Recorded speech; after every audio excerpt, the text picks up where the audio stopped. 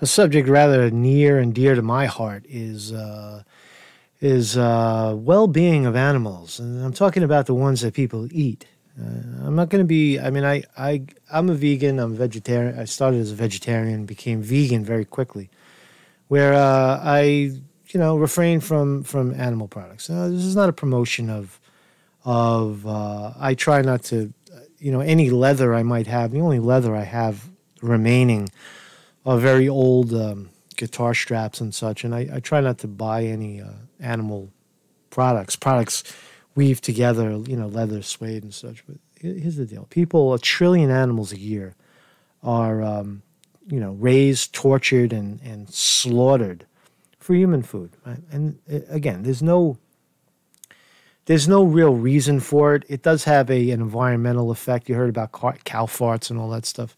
That's not really the driving force why people should become vegetarian, but vegan. But for the love of the animals, right? How is it that, let's just look. So Burger King has launched a vegan Whopper. Nobody can tell the difference. Really? Wow. So let's read about it. Burger King is trialing a meat-free version of the famous Whopper, rolling out the new Impossible Whopper at 59 restaurants in St. Louis. Hey, if you're in St. Louis, give it a bite. Let me know. I'm curious. The meatless burger, developed with Impossible Foods, a California-based company that makes plant-based substitutes, is designed to bleed like a conventional burger and use genetically modified yeast to produce hem, a protein that mimics the flavor of meat. Some of these flavorings are fantastic, right? You can't tell the difference, right? So the point, the first point is that why would you eat a burger that causes the enormous suffering of a cow, and not why would you choose that when you don't have to? That's the most obvious one, right? Well, you just don't give a shit. You're just a cold-hearted bastard, and humans are carnivores, and they were put here by God for us to eat. Burger King insists the new vegan alternative tastes as good as the real thing, Christopher Finazzo, the chain's North American president, said. We've done sort of a blind test with our franchisees, with people in the office, with my partners on the executive team, and virtually nobody can tell the difference. That's impressive, because I've had some really shitty veggie burgers that don't taste like meat. They taste like something else. I mean, I've had some sausages that seem to replicate meat. But I, as a vegan, as a vegetarian, I don't strive to eat foods that taste like meat, because there's so many alternatives. There's beans, there's 100 kinds of beans, and 50 different varieties of rice, and I don't know how many nuts. I buy cashews, almonds, pistachios. There's a million different kinds of nuts, forms of protein in every food. Burger King insists the new vegan alternative tastes as good as the real thing. All right. I just read that. Burger King has offered a veggie burger for years, but the difference between the veggie option and the new no-meat Whopper may be that meat eaters are more willing to try it. The chain says it will still put mayonnaise on the Whopper's twin, and claims the vegan patty is not for vegans only. Mayonnaise is eggs. I don't eat eggs. I mean, eggs are, you want to talk about, one of the most tortured creatures, on the planet is, chickens living in cages, forced, to lay eggs in the dark. The egg industry is abysmal torture for chickens, right? And so is the cow, manufacturing, cows, the milk, the dairy industry, where dairy cows are, enslaved their whole lives. They're kept in constant, perpetual pregnancy, where they're raped from behind with a giant plastic dick full of cow sperm, and kept pregnant. And when the cow is born, if it's a male, whenever the cow is born, they rip the cow away from the mother who carried the baby for 9 months. And the cow cries out for the baby cries out for the mother, and ultimately the calf is shot. And if it's a male, there's no use for it on the dairy farm, and it's usually sold for about $10 for veal.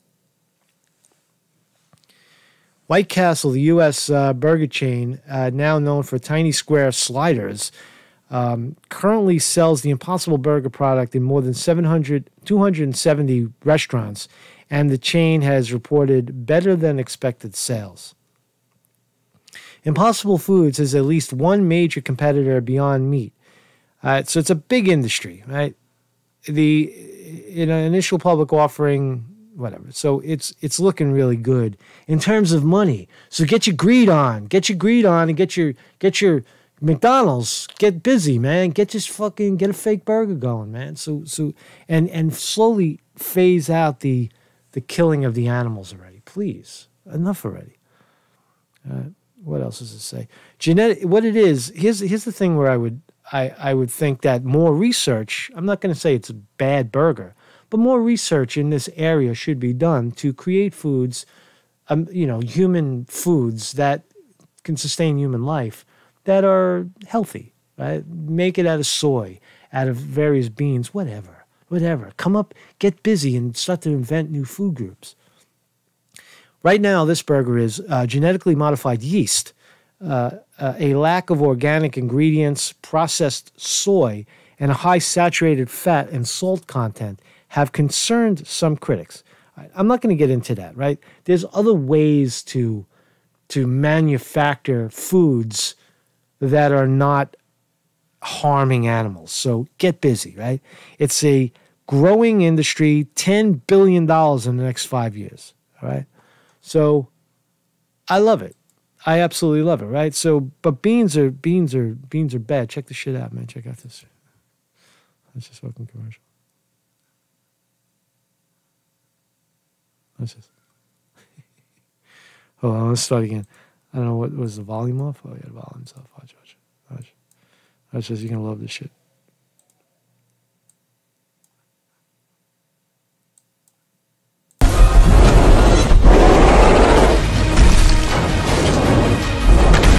The baked beans.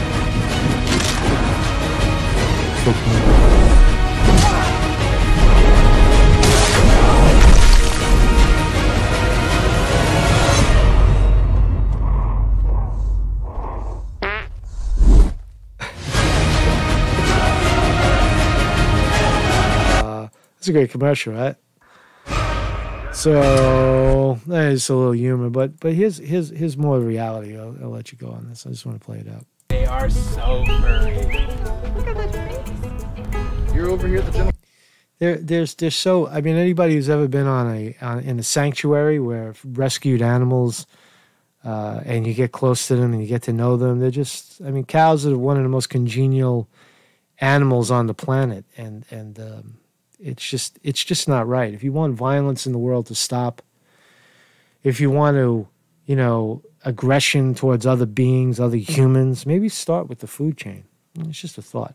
We're going to climb into the cow area. The thing about giving a cow a hug is to try and really experience it, So I like to put my face on her and smell her. And she's so warm, and then be able to really hug her, and put your soul into it. Go ahead. The first time I hugged a cow, I apologized because I didn't know.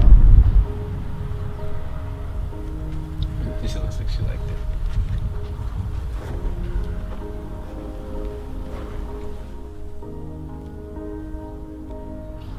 You can't have a bad day and hug a cow, But just that realization that, this animal in front of me would have been cut into pieces is just crazy to me. She wasn't leaving, she just wanted to sit better She's like that. I've seen cows before, but only in barns where they were together just being bred, but here it seems like they have a nice life, so you don't ever think about animals like that they have a right to enjoy their life as well. So it's just not like a it's like they have a personality here. Yeah. And it's just so sweet. It's because I wasn't raised to see animals this way. I wasn't. It was just all swept under the rug. So it was really, really eye-opening to come out here and just bond with the animals a little bit. It's a lot different when you're meeting them one-on-one and you're able to just make a physical connection, and I'm not just ordering something out of a window of a drive-through. To me, they feel like giant dogs, like the way that you would welcome a dog in your home, and obviously you wouldn't think of your dog as meat. It's a friend. It's like a soulmate almost. I'm definitely gonna try not eating it because I know I'm gonna feel horrible and I'm gonna dream about these animals like looking at me or something. I think it will definitely have an effect on my eating choices. It's definitely given me a lot to think about. And I think I'm gonna leave here and try out veganism. Yeah, I might even look up some recipes after this, figure out what I'm gonna eat tonight. So I'm excited. It's gonna be great. So that's a great service, right? Great service announcement, right? So, I mean, I could play all I mean, I can't watch the slaughter videos anymore, and I'm not going to start again, and I'm not going to, expose people to that. But if you're in doubt about the need for a vegan planet to, to bring down the violence that we see in the world, right? To bring that back down to humanity, right? A loving people, right? Watch some of the slaughterhouse videos and watch the atrocity that goes on a daily basis in the slaughterhouse.